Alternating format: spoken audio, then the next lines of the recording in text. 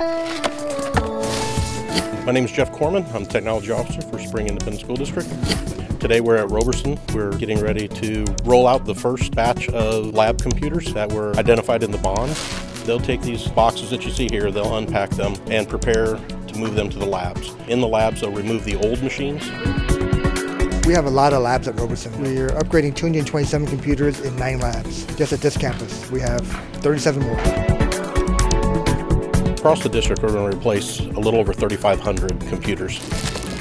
We identified computers across the system. Some of them, the oldest one is about 12 years old. We'll end up not only being able to put additional computers into spaces where there's gaps, but we'll be able to reduce the average age of computers down to about 5.5 years. They're what's called micro form factor.